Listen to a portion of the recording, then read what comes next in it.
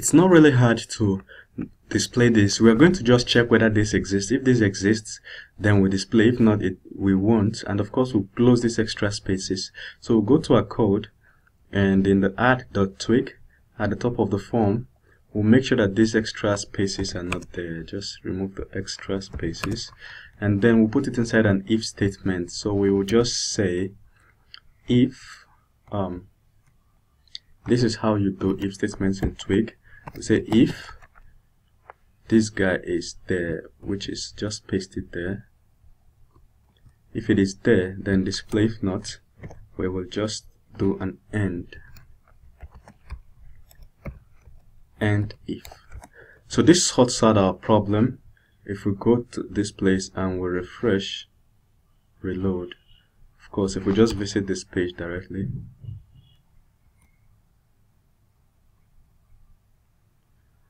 okay, cool. As you can see, there is no search results here.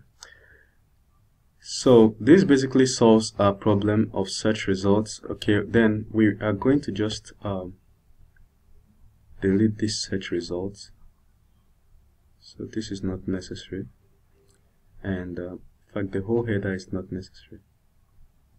Delete this header. That solves our basic problem. Alright, and apart from the first name, we can display other things like this last name of this user and a little more information about where they stay, their location. We can say last name. So we can, location can be something like user.skills.states, user.state.name. And then what else do we need to pass in about this user? Whatever other details we will need to pass in. Alright, this solves our problem. We have user, we have skills. Then of course we'll do the same thing for skills. Then we reverse engineer and go back. Our skills have ID and description, so we will go to this place in the searches controller, exactly what we're trying to do. So I think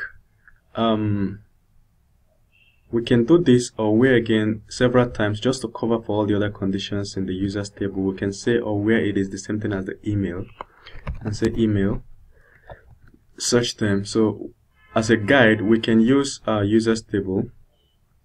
Quickly log in. Our users table has local government, has countries, has first name, last name, email, and I don't think we have any other thing. So these are basically gender. Okay, these are basically what people will search for. So we can just say gender too. Okay, cool. And just say or where. The order doesn't really matter. Copy, paste. Cool, so we can say gender, so that our clients can just come in and just search for male and get all the guys, or female and get all the women. Alright, now we've done this, we can just do the same thing with skills. So the skill, of course, we can make sure that we imported skill good. Then the skill is basically the same thing, where we'll do where, and where the skill name is equal to the search term. Okay, but this time around it appears we won't use equal to, we'll use like, because somebody might be the skill name might be PHP and somebody is searching for PHP development, you understand? So we'll just use something that has to do with like. So to do that, we'll do a little trick where we'll put a percentage. The percentage basically tells your MySQL that you're looking for anything that looks like. Okay, so we're saying where the name remotely matches this, and then we'll do another or where the same thing does for the description. Okay, so we will work with the description too and do exactly the same thing. Skill, we'll just do it for the description. Then at the end of everything you want to get, so you want to do an get. Okay, so we've sorted for skills. What else do we look for? We look for states. Same thing. So somebody can just type their state and see everybody within that state, okay? And we'll do a get at the end of it. Then we can just do, that one is simple. We can just do state name is the same thing as the search term. Cool. So this sorts our problem. The other last thing we can do is the country. So we can see all Nigerians there. Country name is the same thing as the search term, so we'll call it country. So this sorts our problem.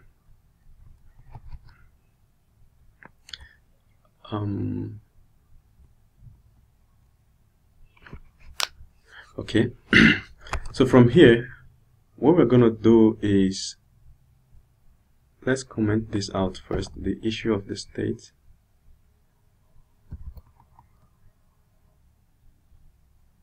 We'll come back in another video and fix this, because we're supposed to find all users in the state that is matched and all users in the country that is matched. Okay, so it's a different query that we'll do for that. So let's quickly pass in skills and the search term. So here we can just add skills to the result. It says skills, and then we do this, and then we separate with the comma. Okay, so skills is now available in the add, so we can just photocopy what we have here. We'll copy, go to the skills page. This is the place.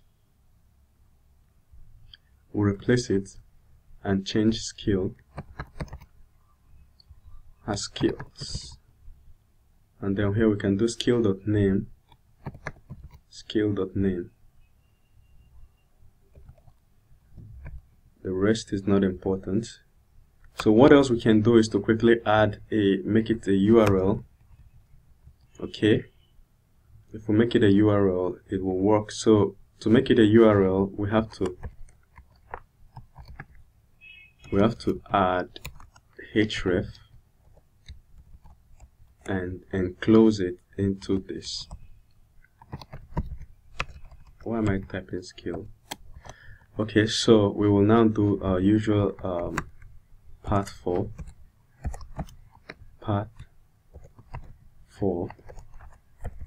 We will say that this goes to skills.index, because we know how our skill is already built to function. So inside the index, we are passing an ID with the value of skill.id. Alright, so when they click on it, it will open the list of skills. It will open the skill and then the list of people that are in that skill. I think it should be in the skill view also. When we view the skill, we'll see everybody that has that skill. Alright, the same thing with states and stuff. So this basically pretty much solves our problem. And then here we're going to do the same kind of manipulation we did to make it a URL. So the person's name becomes a URL. We just add it here, and of course close it with ahref. Alright, so what we have here is basically this, and we'll call it users view user ID. So you can just click on the name and then it will take you to the user's page. So if we come here and search again for John, I'm searching for John because we know that at least we have a John. I can just search for doadmin, and hit enter. As you can see, we have John Doadmin in Lagos State, and if we go to skills, there is no skill that matches John Doadmin, so we just have John Doadmin in Lagos State. Alright, so this basically solves our problem, and if we click on it, takes us to John Doe's profile. Very good, and the person can contact John Doe from here. So we've started our search. Our search now works. So in subsequent videos, we'll move on to subsequent things. Thank you.